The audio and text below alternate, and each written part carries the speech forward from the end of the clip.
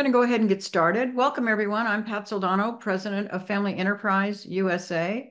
We advocate for generationally owned family businesses and their lifetime of savings at a national level in Washington, D.C. We represent all sizes of business, small, medium, and large, and all industries. We advocate for those issues and concerns of the families of family businesses. So I'm very pleased today to have the topic of Corporate Transparency Act, the rationale, key considerations for family businesses, and what comes next. And our speaker is Matt Brown, who we've had before. And the Brown Streza is a sponsor of Family Enterprise USA. We really appreciate their sponsorship. Matt Brown is a partner with the Orange County, California office of Brown Streza, and he heads up the firm's tax, trust, and estates group and its ultra high net worth subgroup. So he also represents family business owners and philanthropists in personal planning, business succession, and charitable planning. So welcome, Matt. Well, thanks, Pat. It's a pleasure to be here. And let's jump in, and we've got a chat going so people can ask questions as we go. We'll leave some time for questions at the end as well. So there's a lot of detail here. My hope is to make it give you a little bit of flavor with the background of why we're here. Why does the CTA exist? Why was it passed? The Corporate Transparency Act, the purpose. Can I do this myself? Some of the definitions, methodology, a few examples.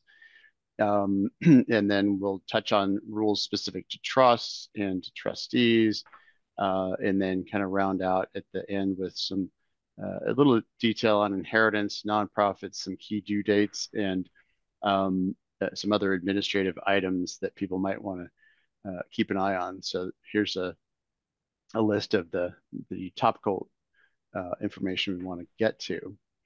So this was a really challenging law to get attorneys and other professionals to really pay attention to. It was pending for a while. We had regulations introduced, and there were hopes, dreams, aspirations, whatever, that the regulations would be delayed or the effective date of the regulations would be delayed, but that did not happen. And so January 1st of 2024, we were able to start reporting to FinCEN related to Corporate Transparency Act disclosure.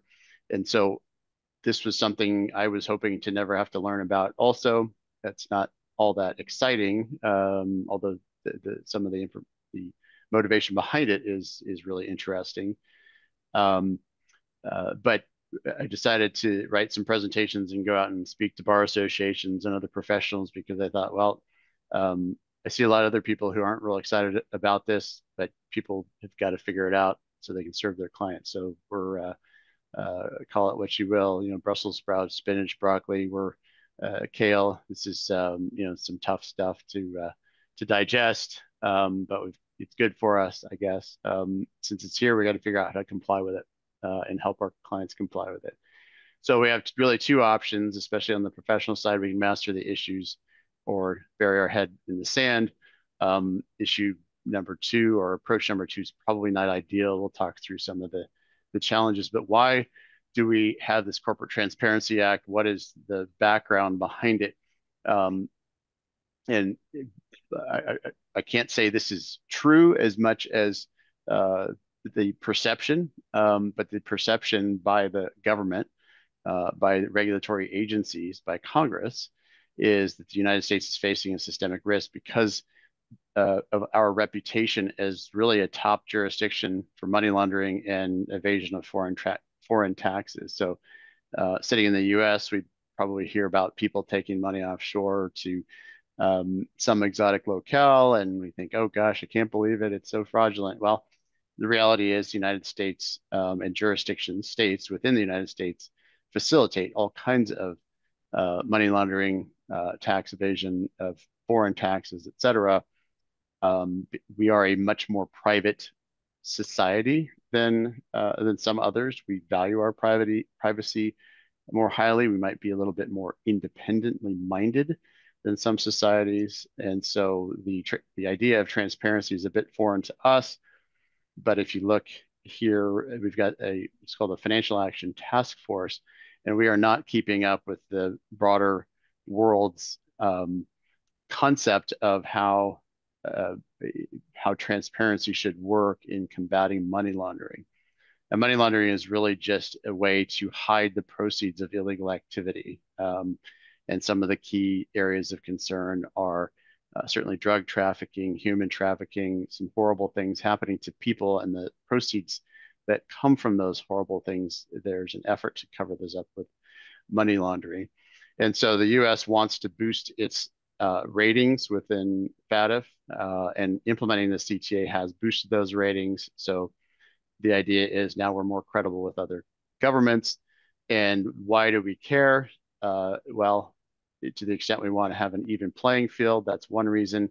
To the extent we want the dollar to continue to be the currency of international trade, that's another justification that is often advanced. So that's sort of the policy background. And so this is a little bit of background on Congress's perception of money laundering in general, that gosh, you get to one layer of entity and then there's another entity and then another one. It's like Russian nesting dolls.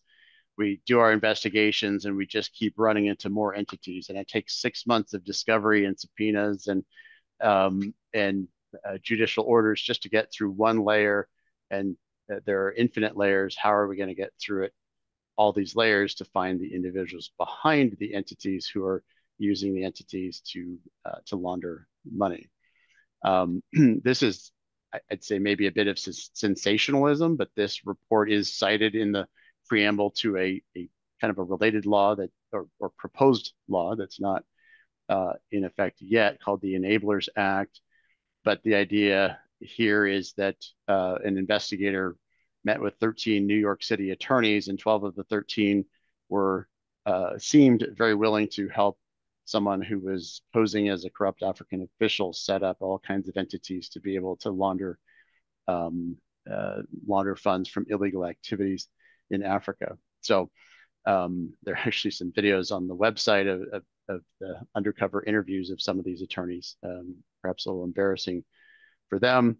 But this gives you a little bit of information on the kinds of things Congress is looking at when they consider these types of laws. And then finally, the United States in the past has tended to exempt itself from having to deal with international money laundering that affected other countries. They would not require U.S. financial institutions to report or get involved if it was outside the U.S. Yet the U.S. wouldn't do anything to help foreign governments with money laundering. And so that lack of reciprocity has created some reputational risk. And so CTA is part of trying to fix some of those concerns as well, or address some of those concerns. So the Corporate Transparency Act is administered by the Financial Crimes Enforcement Network. So if all that other stuff didn't get your attention, the group that's in charge of this, crimes is in their name. So that's part of the Department of Treasury. The IRS is also part of the Department of Treasury. And their idea, as noted here, they're trying to combat money laundering, terrorism financing, and then collect information that can help to provide financial security or protection of the financial system. Ultimately, the goal of the CTA is to find out the individuals who are behind entities that are out there. Now, there are certain exempt entities that the government doesn't think need to report for various reasons. Maybe they're already highly regulated, or they're particularly large entities where there are enough employees and enough revenue and enough customers, et cetera, where it's unlikely they would be used for money laundering that would fit into an exempt entity and not have to report. But we'll get into some of that. So here's the incentive. If you, there are both civil and criminal penalties. And so the civil penalty, some of you may have heard of the $500 per day penalty. That was true in 2021. The regulations were only implemented this year. So there is an inflation adjustment every year for that civil penalty. So now it's at $591 per day that a violation is unremedied. There is no cap to the aggregate penalties that can be imposed for noncompliance. And the reporting obligation is on what's called the reporting company, which we'll talk about what that is. But individual beneficial owners, the people who are deemed to own or control that reporting company, and other parties who either won't provide information to the reporting company or try to thwart the reporting company's efforts to comply, can also be subject to these penalties. So it's a very broadly drafted statute. There are lots of people who could come within the purview of the CTA and be subject to these civil fines. There are also criminal penalties, up to a $10,000 fine, which seems almost a little silly compared to the $591 daily fine with no limit on the civil side, then 2 years in prison or both. And as noted here, the 10,000 is not a cap on the civil side. That was misreported in the earlier days of CTA regulations coming out. So there is some enforcement mechanism here. Have we been down this road before? Information reporting? Well, yes. And I don't like reading slides to people, so I won't read this entire thing to you, but I'll just note the context in the offshore account world, offshore entity world. We have had information for decades, information reporting for decades, reporting to the IRS and actually to FinCEN as well about foreign bank accounts, foreign entities. For a long time, it was voluntary information reporting. There were really not penalties. And then the government started to impose penalties because they really wanted that information reported to help them find people who were evading taxes. And they had a willful standard, just like the CTA, as they say, look, we're not going to penalize you unless the violation was willful. Well, if you fast forward a couple of decades from when those penalties started, now willfulness is largely presumed, and it's very hard for taxpayers to avoid these penalties if they violate these disclosure rules. And these are not returns that are calculating or generating tax liability. They are purely informational returns, just telling the government where people's assets are. So what does willful mean? Can the definition of willful change over time? Yes. Do I have a grave concern the way that FinCEN will overreach the way the IRS has in some of these areas? I think that's less likely. We do have some recent communication from FinCEN's director noting that, look, we're not trying to make this a gotcha exercise. We're not trying to needlessly burden small businesses.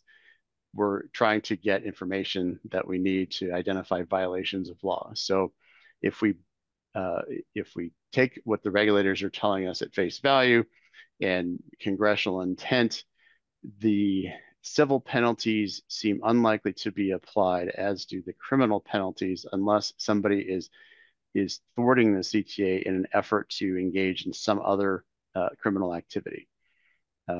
Again, that doesn't mean you can't have sort of bureaucratic creep over time where the scope changes, but that is the represented intention.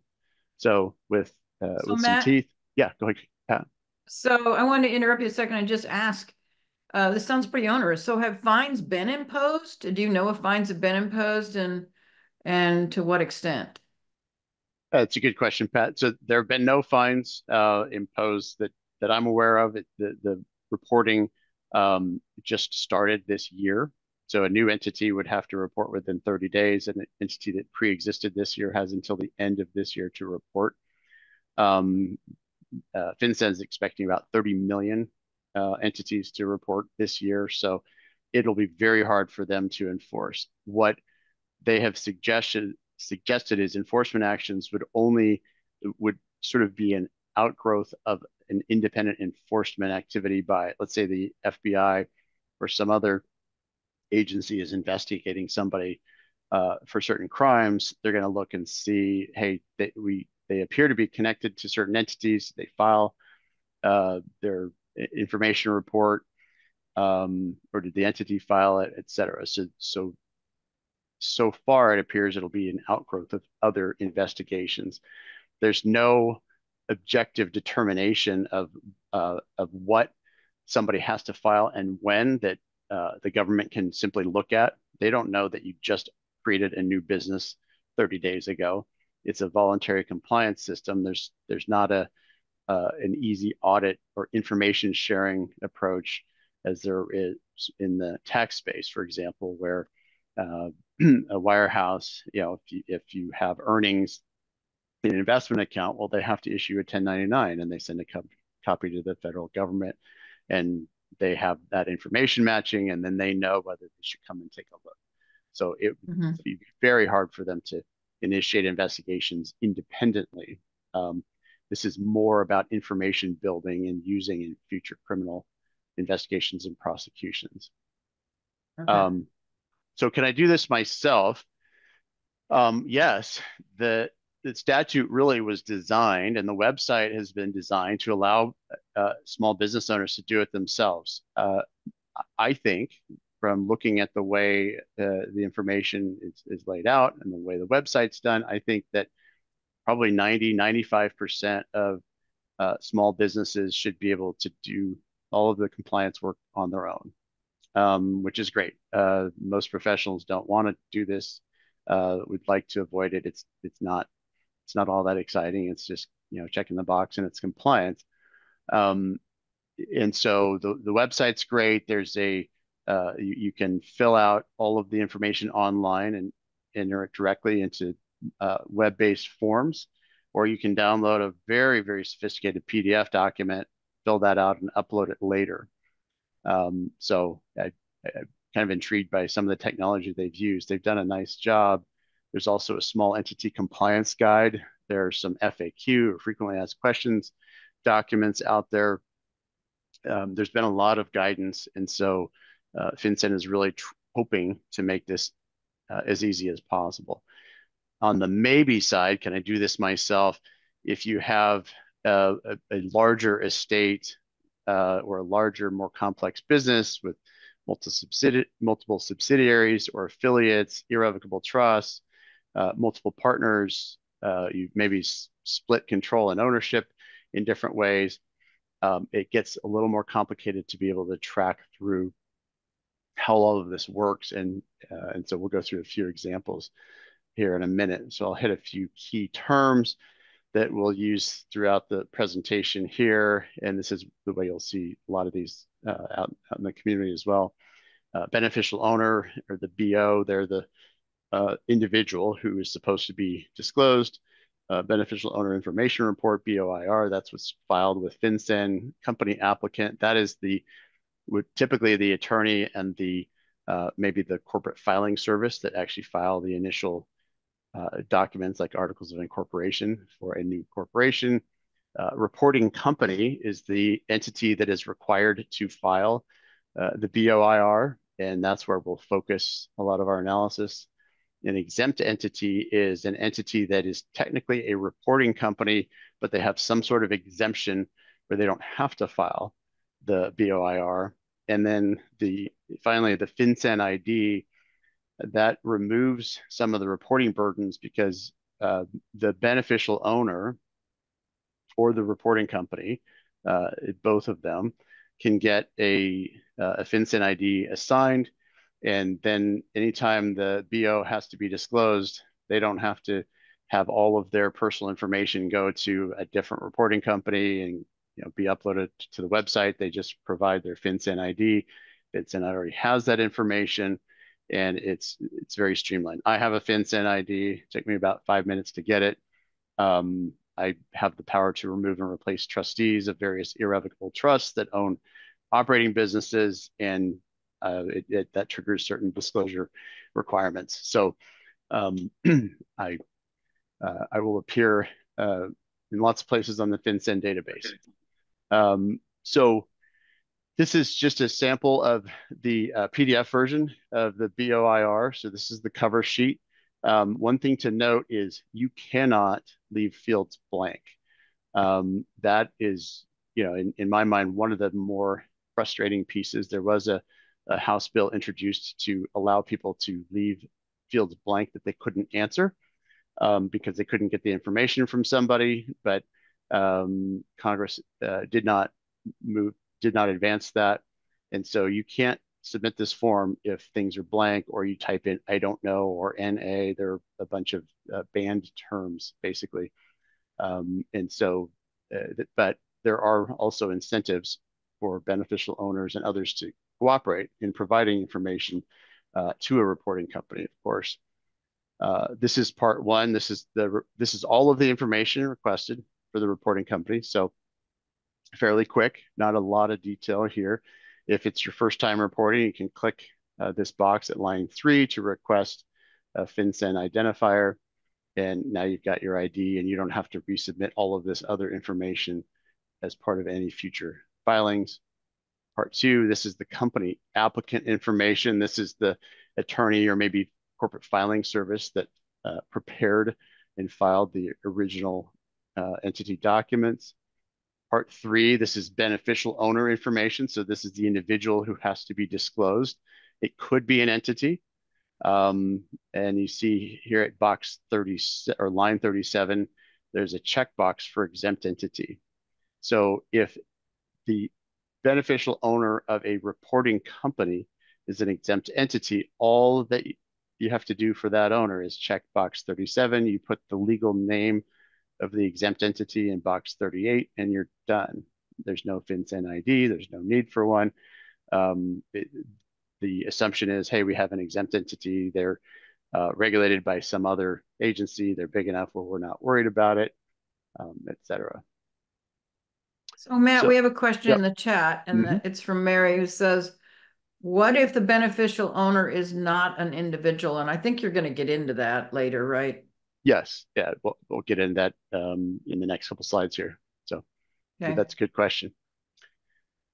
So from a methodology standpoint, is the entity a reporting company? So you need to ask that first. If it's a reporting company, are there any exemptions that would qualify it as an exempt entity? Who is a beneficial owner of the reporting company? Are there any reporting exceptions available for the beneficial owner? And then who are the company applicants? So we'll go through these different points in the coming slides here. So an entity to be a reporting company at a baseline is an exempt entity could be a reporting company. It's just that they're a reporting company that qualifies for an exemption. So in this case, a reporting company in general is an entity that files a document with the Secretary of State or some similar office. So what is key to take away from that is common law trusts, the irrevocable trusts that many of you have likely seen or used, are not considered reporting companies under CTA. That could change in the future, but currently they are not considered reporting companies. Now you go down to the exempt entity consideration. So let's assume you are an entity like a corporation, LLC, limited partnership that files a document with the Secretary of State. So you fit the category of reporting companies in general. Well, do you have an exemption? There are 23 different categories of exemptions, various types of financial institution, banks, broker-dealers, RIAs are included there. But in the family business context, what you'll most likely see as an exempt entity would be the large operating company, a subsidiary of an exempt entity, or a nonprofit like a private foundation or a supporting organization, something along those lines. And certainly a independent public charity as well. So going into those exemptions, one of the key ones we see in the family business space is the large operating company exemption. This is where you have more than 20 full-time employees and more than $5 million in gross receipts. Now, those gross receipts can be aggregated from subsidiaries. So if you have just $1 million in gross receipts in maybe a parent entity and 4 million or more in subsidiaries, then all of those can be rolled up on pursuant to a consolidated income tax return, and you can meet the income test. But if the parent does not have that more than 20 employees, for example, it's a holding company, then it will not qualify as an exempt entity. So you've got to have that more than 20 employees at the actual entity level. Of subsidiary exemptions. So now instead of looking up, we're looking down, right? The entity's ownership interest are controlled or wholly owned by one or more exempt entities, which would include a large operating entity.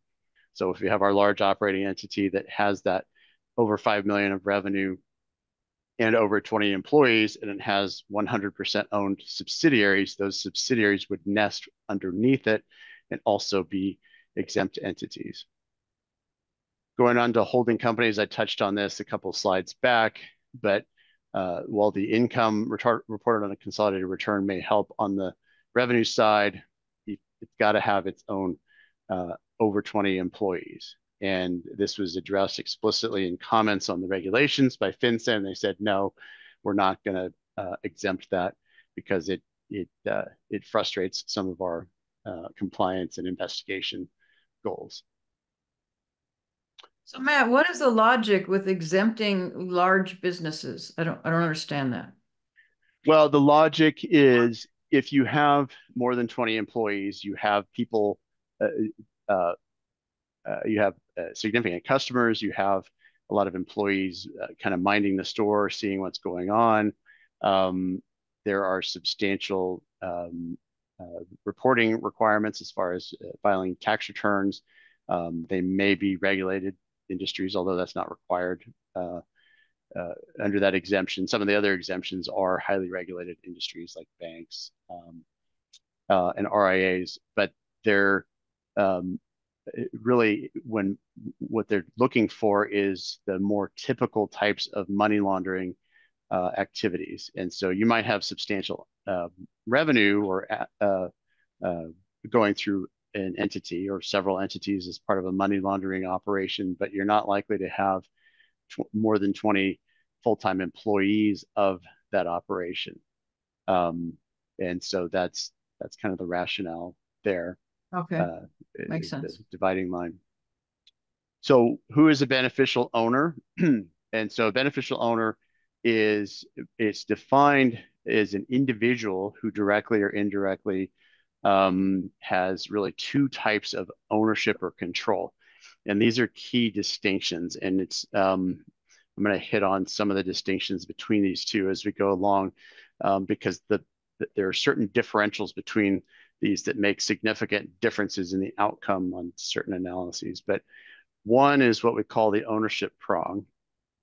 And that's where you own or control at least 25% of the ownership interests of a reporting company.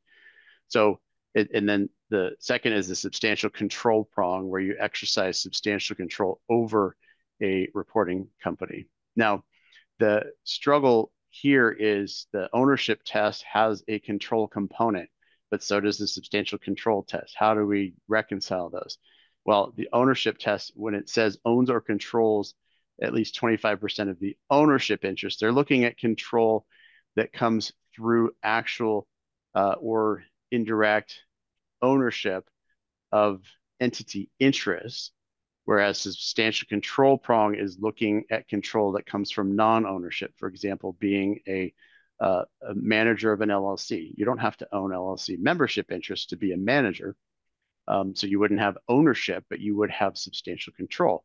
Or a senior officer in a corporation would have substantial control, even if they don't have ownership. But you might have control through ownership interests if, let's say, you have a corporation that has 99% non-voting interest and 1% voting interest.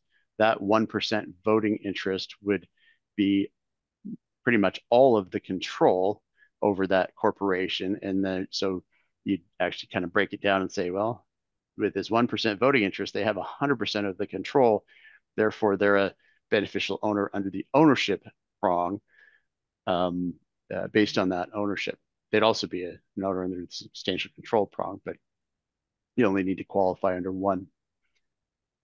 So So I when we, think you're going to oh ask, yeah, go we have ahead, a Pat. couple questions in the chat, but I think you're going to address one of them, but let me just ask the other here. So the individual says, we have a manufacturing company with over 5 million in gross sales, but our employees are held in a different company. Do we have to report both? Yeah, so that is one of the challenges from a compliance standpoint is if you've got to have the employees in um, the actual entity to qualify for that exemption as a large operating company. And so if the employees are elsewhere and you're leasing the employees or the operating entity is leasing the employees from a different company, you're not going to qualify as an exempt entity. Um, whether it's worth doing a corporate restructure to resolve that, I'm skeptical. The compliance burden here is not generally terrible. It's probably easier to just comply or maybe even over comply rather than um, to a big corporate reorganization. Yeah, and we have another question in the chat about investment company pool, but I think you're going to get into that, so I'm not going to ask that right now. But I will also remind people that we should have time at the end for questions. And I know that those that registered, we had a lot of people register. Some of you have questions, and we've got those, and Matt's going to address some of those in the presentation, and then we have some time at the end. So giving it back to you now, Yeah, Matt. thanks.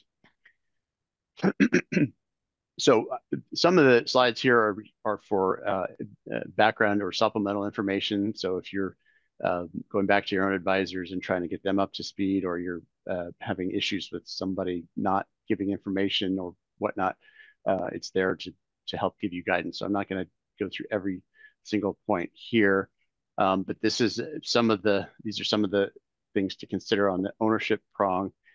Here are some other things to consider on the substantial control prong. So these are senior officers of an entity, or if they have the ability to remove and replace senior officers, this could be applicable to trustees or a power to remove trustees, as we'll see below. If they're generally an important decision maker, there's even a catch-all provision that is extremely broad, even going down to the bottom saying any contract, arrangement, understanding, relationship, or otherwise. So very, very broad. This is where things can get a little bit hazy in a more complex corporate structure because you have to figure out, okay, well, what does all of this mean? And it's really a fact-specific analysis. So there are 5 exceptions to a beneficial owner. So let's say you qualify under those tests above as a beneficial owner, but you may still not have to be disclosed on the reporting company's beneficial owner information report, or BOIR. If you're a minor child, well, your parent or guardian is actually the beneficial owner. If you're an agent or a custodian, so the government does not want to know who is holding interest in an LLC on behalf of somebody else. They don't care who the custodian is because the custodian doesn't own it. And it's oftentimes custodians or agents who are holding those entity interests on behalf of some sort of criminal element. And so that's not going to do the trick. They want to know the actual individual who has ownership, not their representatives that are kind of in between. An employee who is not a senior officer of a reporting company is not going to be a beneficial owner. However, there can be employees, routinely are employees of exempt entities that are beneficial owners because of substantial control. And this tends to throw people for a loop. I've had some corporate trustees debate me on this, or at least preliminarily, until they start digging into the regulations and they realize, oh, wait a minute, yeah, our trust officers, even though we're an exempt entity, our trust officers have substantial control and therefore have to be disclosed as beneficial owners. And so it's a little counterintuitive.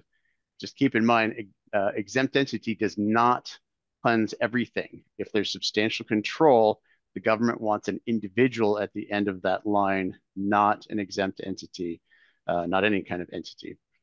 Future inheritance, if it's just an expectancy interest, you're not a beneficial owner. If you're a creditor who might have a collateral interest in some sort of entity you might foreclose on, that's just a potential future foreclosure. You're not considered a beneficial owner, even though you could maybe take those assets in foreclosure after a default.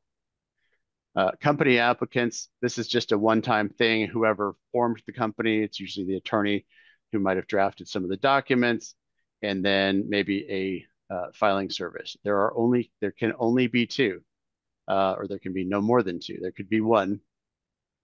This is an act of legislative grace, or so the legislature tells us, because initially they were going to make you go all the way back in time to figure out who the heck formed each entity, which for older entities would be really, really difficult. So fortunately, now we only have to do it on a go-forward basis.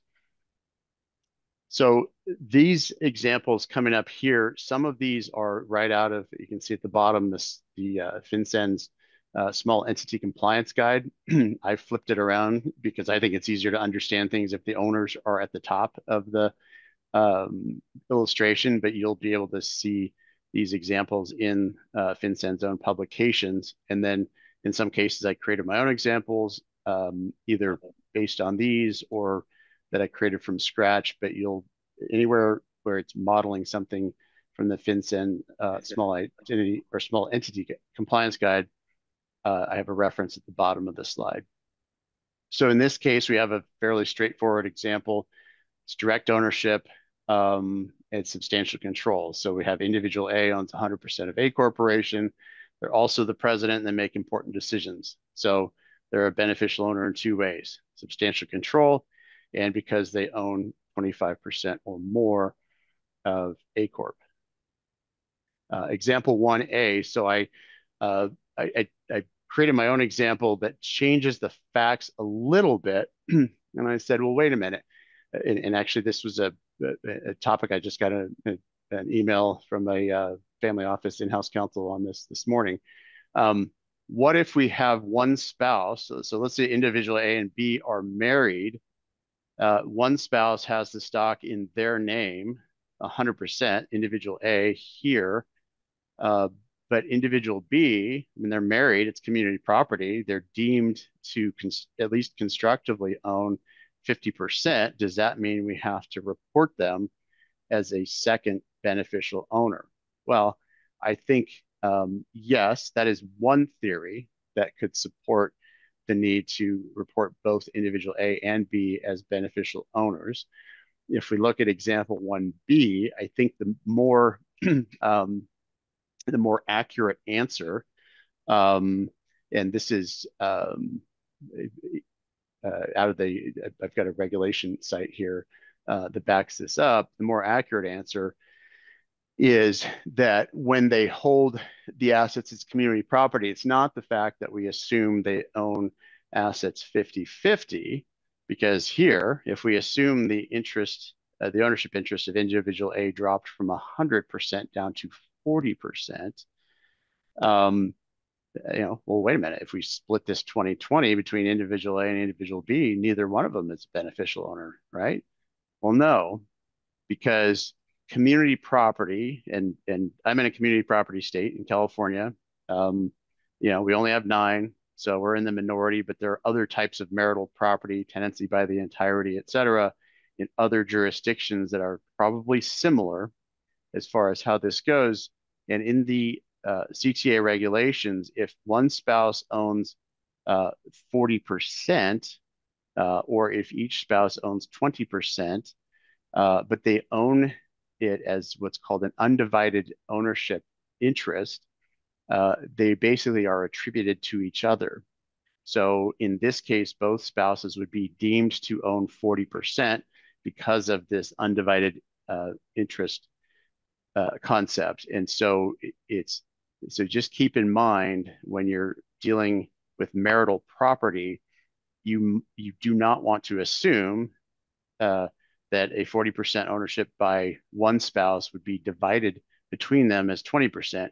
Actually, it causes both of them to be deemed as owning 40%, which would mean both have to be disclosed as beneficial owners. So we have Example. a couple, Oh, go ahead. let me Hmm. have some questions. I know you have a lot more slides to get through. So we have one question is, does the custodial question also apply to trustees of trusts? Maybe you're going to get into that. And if you are, then we'll just let you get into that. Um, and Yeah. then there's a question on our holding company holds two RIA companies, but does not have over 20 employees, and it's privately owned by approximately 400 shareholders, none of which owns 25% or more of the ownership interest. Would the holding company entity need to file? I think we're going to have a lot of these kind of Yeah. questions. So a holding company that owns two exempt entities, so those entities don't have to report, but the holding company is not an exempt entity. It would, so it is a reporting company, um, as a non-exempt entity. Um, as far as owners, so you have two tests, right? There's the ownership test and the control test, or substantial control test. With 400 shareholders, yeah, nobody's, well, and it's represented, nobody owns at the 25% or more. So you don't have to disclose a beneficial owner under the ownership test, but somebody, or probably several somebodies, have substantial control. At least the CEO, president, um, manager, if it's an LLC, the holding company has substantial control, and that person would have to be disclosed as the beneficial owner of the holding company as a non-exempt entity. As to the question about trusts versus custodians, trusts are very different from custodians. So custodians are ignored. Trusts are, well, trusts are not reporting companies, but you focus on the trustee, generally, of the trust, sometimes the beneficiaries as well, but we'll get into that in a little bit here. Okay, so one last question is, Mhm. as corporate trustees, can the beneficial owner can be as corporate trustees, can the beneficial owner, what if it's an administrative corporate trustee that cannot perform duties without direction? Not sure I understand that. Yeah, that's a directed trust question. I'll get into that in a little bit when we get to trusts. Okay. That's one area that there's some debate. So, um, so this example here is out of the small entity compliance guide. I'm going to skip this one because it's more straightforward. We've had some good questions. I want to just give people a little more detail. You can see here in example 3, we have separate ownership. So we've got individuals here who are beneficial owners because of ownership, but individual C is just the manager of the LLC. Here they don't have ownership, but they have substantial control, and therefore they have to be disclosed as a beneficial owner. Even though they're sharing managerial duties with individual A, it's still sufficient to trigger that substantial control element. Example 4 is indirect ownership. And so now we're getting down to multiple entities and so forth. So just keep in mind, we're assuming here company Y and Z are not exempt entities. And so, but we're not really focused too much on those. So don't worry about what they do or don't report. We're focusing on what does a corporation, which is the reporting company, have to report. And we have an individual over here who makes important decisions. All right. Now, I'm definitely not going to read every last detail to you here, but it's just key to note that we have individuals who are beneficial owners through ownership. And you can see the math here on the side. You know, you're multiplying. Well, we've got 70% of the stock of company Y times 50% of the stock of A corporation. Of course, that's 35%. That takes us over the 25% plus limit. We have individual F who directs important decisions through board representation. They have substantial control in that case. If it's a board of, let's say, 5 people, they probably do have substantial control. If it's a board of 20 people, perhaps they don't. There is not yet clear guidance on where the dividing line is, but there is some implication from FinCEN that there is a dividing line. They're just not sure where it is. And hopefully we'll find out soon. So this is indirect ownership again, just keeping in mind that now we have assumed that company Y and company Z are exempt entities. And so what that means is we're in a position where we some of these people will not have to be reported as beneficial owners as a result of the sheltering of the exempt entity. I'm going to jump past these two. This is more like a 101 version. I left these in here or put these in here for people to take to their individual advisors as far as can you report the FinCEN ID of an intermediate entity that is not exempt. This is not in the FinCEN materials, but it is in the regulations, and I have not found anything published on it yet. I just put it here for your reference or your advisor's reference if you find it helpful at some point in the future, but it's a little more complex. This is more of a comprehensive example. I'm going to skip this in favor of going into trusts in a little more detail. All the answers are below. So getting into trust, just note that common law trusts are never reporting companies, so they will never file a beneficial owner information report under current CTA. Instead, we're focusing on trustees. So we have example 7. This is trust ownership where we have aggregation across trusts. So we have generation 1, which is the parents, generation 2, the kids. We got 3 kids. Each of their irrevocable trusts has 10% of the stock. Parents have 70% of the stock. So the parents would be beneficial owners in that context. The individual trustee, you have to aggregate the 10% stock in each of these trusts and then apply it to the individual trustee. And so they are treated as having 30%. So the individual trustee has to be reported as a beneficial owner in that instance, even though the trusts themselves are not actually reporting companies. If you put a corporate trustee in here, you say, okay, now we have a corporate trustee.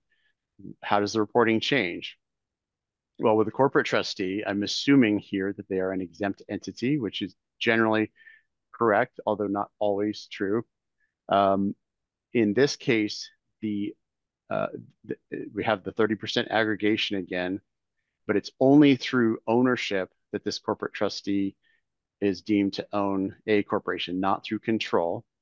As a result, they can shelter under the exempt entity umbrella, and a corporation simply discloses the corporate trustee, checks the exempt entity box, says corporate trustee, or whatever the corporate trustee's name is, and that's all they have to report as to the corporate trustee. Of course, they also have to report G1 or Generation 1 as a beneficial owner.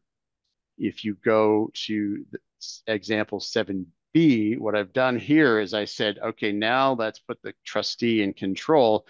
We took Generation 1 down to 40% interest, and Generation 2 in the aggregate has a 60% interest, which means they have enough to vote board of directors, vote the stock related to sale, dissolution, et cetera. And so now you have a corporate trustee that not only has 25% or more from an ownership standpoint, but they also have a substantial control position.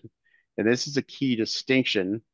And note at the bottom, the individual trust officer working for the corporate trustee for this particular client of the trustee has a substantial control, and it is that person who needs to be disclosed. Even though the corporate trustee is an exempt entity, you have a substantial control party who needs to be disclosed.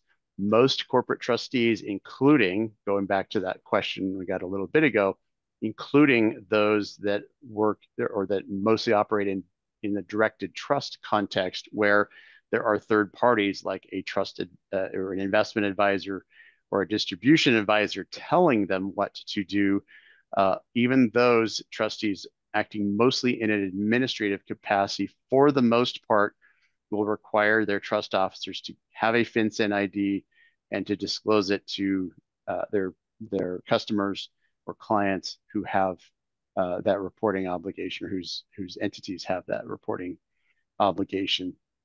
Some have done some restructures where they say, look, we don't want our individual trust officers doing this. We're going to strip some of their powers and give it to one person in the institution. There's some ambiguity about whether that truly works, but there are some doing that, but most are sharing the FinCEN ID of their specific trust officers. So one other item here, and then I want to jump back into some questions and answers, and we can, there's some, a lot of the balance of the slides are sort of takeaway resources. Just trust ownership where there are third-party beneficial owners. In this case, you can see Generation 1 only has 10% of the stock. They're not otherwise a beneficial owner, but in this case, the Generation 1 has what's called the power of substitution, which is a very common power used in grantor irrevocable trusts. The fact that they are able to swap assets with the trust puts them in a position where they would have to be disclosed as a beneficial owner. We also have a trust protector over here, and it's represented that the trust protector has the power to remove and replace the individual trustee. The individual trustee here on an aggregate basis owns 90% of the stock via these three trusts and is therefore has substantial control. And so although not everybody would necessarily agree with this, I believe the trust protector having the power to remove the individual trustee who has substantial control also has substantial control and should be disclosed. I don't tend to serve as a trust protector, but I do serve as in a role where I can remove and replace trustees. And anywhere I have that power and there's a reporting company involved, I provide the reporting company with my FinCEN ID so that they can include me as a beneficial owner on their BOIRs. So Matt, we had a question earlier about, can you discuss the exemption for an investment company or a pooled investment vehicle, and what should those companies' vehicle look like? Many family businesses have investment partnerships.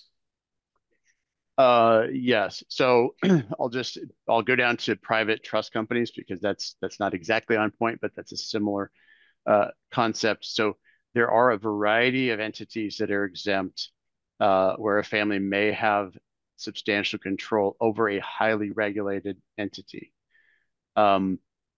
Just because the entity is highly regulated or regulated, let me restate that. Just because the entity is regulated doesn't mean it's sufficiently regulated to fit in to an exempt entity category.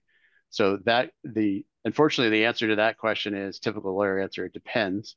That's one of those tougher analyses where you have to say, okay, yes, you're regulated. Are you regulated within the specific confines that the CTA has set forth for exemption? It's a long list. There's a ton of details. I can't answer it with any specificity here, but I would just say one example is private trust companies. They are regulated. I would imagine most of them are not regulated to such a level that they would not be required to report or file a BOIR. And those that are regulated enough to not have to file a BOIR, they're already providing that information to maybe to FinCEN, maybe to the SEC, other government entities, so that CTA compliance would not be terribly difficult in that case.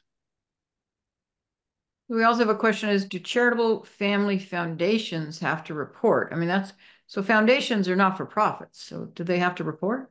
Yeah, private foundation fits within, so that's down here. I added some detail because the regulations are drafted a little confusingly, but yeah, if you're a nonprofit, even if you're a brand new nonprofit and all you have done is file your 1023 initial application for exemption with the IRS, so you're not recognized as exempt, you are exempt. You are considered an exempt entity under CTA. If you later, if you don't get your exempt status from the IRS, that could be a problem. If you lose your exempt status, you have 180 days to to comply at that time. But a private family foundation would be exempt even if they have not yet filed that exemption application. They may have just filed their articles of incorporation with the state Secretary of State. Maybe they have some bylaws. They're working on their exemption application, but just haven't gotten it done.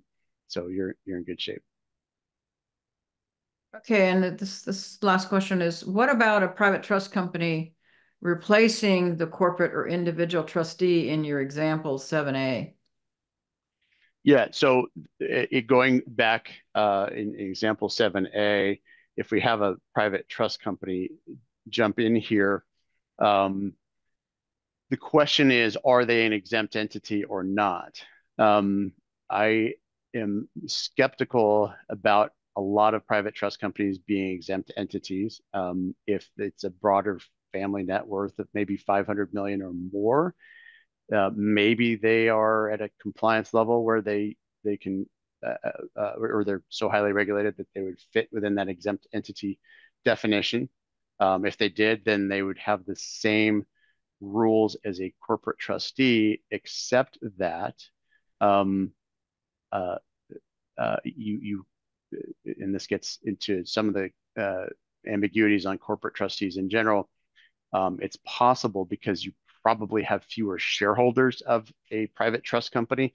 It's possible one or more of the shareholders could be a beneficial owner through not under the ownership test, as long as the private trust company is indeed an exempt entity.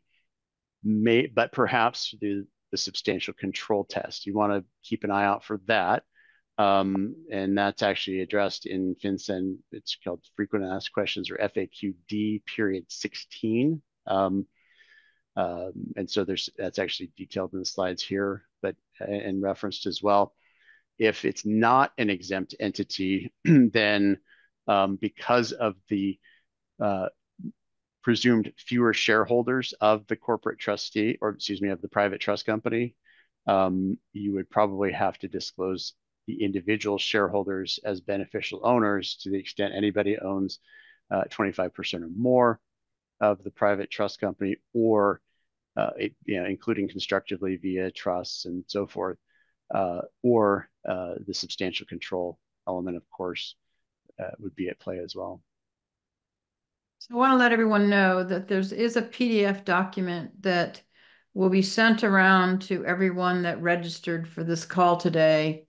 Probably be sent around from John Gugliana. So look for that in the next day or so. Also, we do take this webcast, as you know, it's being recorded, and it will be on our Family Enterprise USA YouTube channel. So there was a lot that Matt shared with us today. It's obviously a much more complicated subject than most people really understood, certainly me.